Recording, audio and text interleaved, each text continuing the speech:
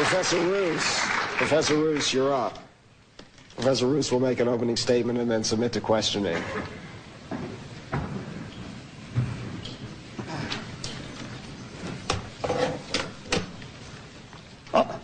I've been told I've got a minute and a half to make an opening statement. I'm a philosopher. I've never said anything in a minute and a half, I'm afraid. I can't even get to the verbs in a minute and a half, so let me make my points very quickly. I accept evolution, the fact of evolution, so you know where I stand on that. I believe in a tree life form all the way up to us from some 4 billion years ago. I am myself a Darwinian. I think that natural selection is the major mechanism. I recognize that there is significant debate amongst evolutionists as to how far natural selection goes. I think we all accept natural selection probably as the major mechanism. Most don't go as far as I do and Richard Dawkins do, but certainly I accept natural selection. Creation, I quite often use the word creation in my writings, and I don't mean it sarcastically any more than Charles Darwin did. However, I don't accept creationism with a capital C. I think that this is a form of fundamentalist religion. I don't think it's science. I certainly don't think it's good science, but frankly, folks, I don't think it's very good religion either, whether you're a Protestant, whether you're a Catholic, or whether you're a Jew, or any other of the major religions. So that's where I stand. Thank you, Professor Roos. Professor Johnson.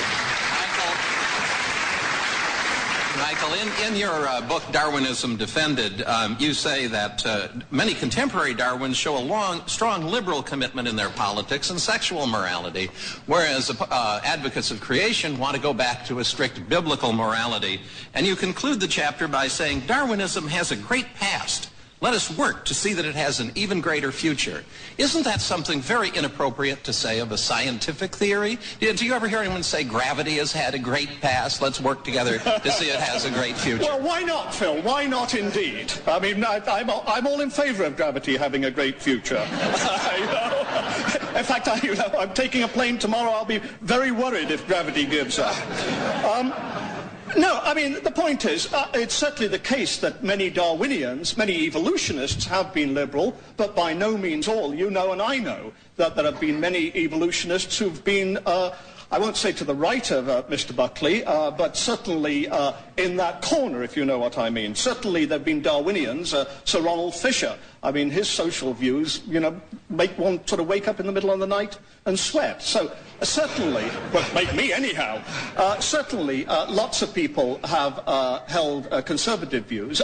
I suspect you're probably right. I suspect that most scientists today accept more liberal views than conservative views, but I don't see an absolute connection. But I do agree. I do hope that Darwinism does have a great future, and I hope that you and I can contribute together to do this. Well, we're going to do our best to see that it doesn't have a great future.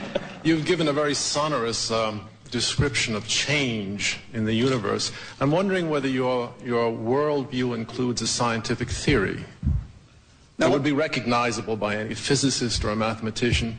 Things change, I entirely agree, they do change. Is there something to Darwinism beyond that? I've got a kind of feeling that this is the kind of question, if I say yes, you're going to catch me. Of course. That's why I asked. And if I say no, you're going to catch me too. That's right. Of course, my worldview accepts scientific theories. My worldview accepts theories of physics. But where is the scientific theory of biology that you're proposing to endorse? Yes, where is the I theory? think that Darwinism is a scientific theory. Of course, I think and the Mississippi is a river, but where is the theory beyond having named it? Where is the theory? Yes, where is it? I've never been able to discern it. Simply saying that things change is not a theory. You and I are both philosophically trained, and you know that we're both into rhetoric at this point, because you know perfectly well... That's all there is. No, let's be serious about this for a moment. You know perfectly well that if you look at the work, say the writings of somebody like Richard Lewontin, you're certainly, and his mentor, Dobzhansky, you're certainly going to find theories there where people are putting forward Mendelian genetics, they're putting forward the Hardy-Weinberg law, where people are showing how selection can work on this, where they went out, studied fruit flies, both in nature and experimentation. I agree entirely. The emphasis of the question can always be displaced by the mechanism of fog dispersion. My question is, with respect to the great aching global questions of life, where is the theory that you propose as an explanation? Does it go beyond the mantra, random mutation and natural selection, or is there some solid theory that a physicist would recognize that an engineer could implement? Well, I don't accept the word mantra. You see, once again, you're using a persuasive definition which you're slipping in there. Of course it's a global theory. If you go, say, to Island biogeography, the work that Darwin did, looking at the finches, looking at the reptiles on the Galapagos, why are they similar but different, similar to South America, not similar to Africa? Because they came there and they evolved. Mr. Roos. Michael, sorry. Michael versus Michael. In 1989, the editor of Nature magazine, John Maddox, wrote an editorial with the interesting title, Down with the Big Bang. And in it he wrote, creationists and those of similar persuasion seeking support for their opinions have ample justification in the doctrine of the Big Bang. That, they might say, is when and how the universe was created. And he didn't like that and declared it to be, quote, philosophically unacceptable, the Big Bang theory. So my question is, as a philosopher, do you think scientists use non-scientific criteria sometimes for their evaluation of theories? Oh, absolutely. No question about that. But I'm not doing so at the moment. But John Maddox may have done so in the past. Well, he's an editor. Mr. Berlinski, you want to continue? Or Mr. Buckley? To what extent do we rely on metaphors and exchanges of this kind? You've resisted Mr. Johnson's saying that that in such arguments metaphors have been loaded and are tendentious. You say, well, you're not doing that. Does that mean you disavow those who do, as a matter of as a philosophical matter, or simply as a polemical matter?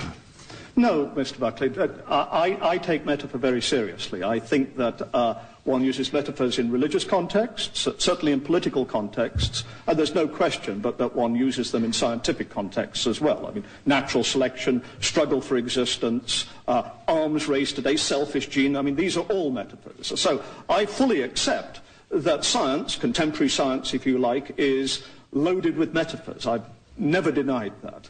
But the question is, where do you go from there? Does that mean it's purely a human creation, or does that mean that having devised a theory, whether it's Behe's theory or somebody else's theory, can we then go out and check it against the world? And I think that one can in science, and I think that, despite what Mr. Berlinski says, I think that one can in evolutionary biology, and evolutionary biologists do just that. Thank you, Mr. Roos. Mr.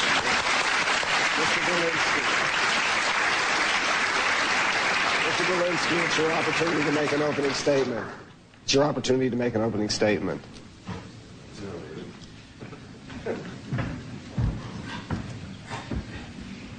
Darwin's theory of evolution is the last of the great 19th century mystery religions.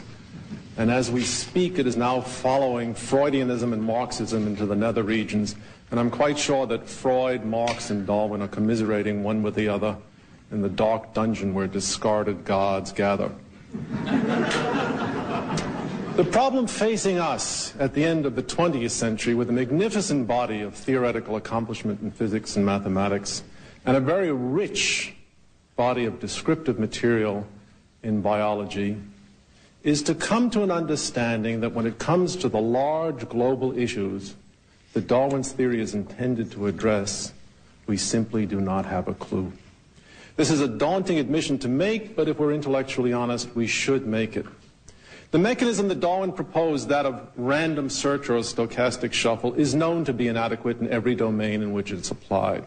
It's known to be inadequate in linguistics, and it's certainly inadequate when it comes to the overwhelming complexity of living forms. There is no reason on earth to believe that this mechanism is adequate to the task that it sets itself. If it should come to pass in the fullness of time that we discover that there is no explanation for life, we will have to accept it. If it should come to pass that we discover in the fullness of time that the only explanation for life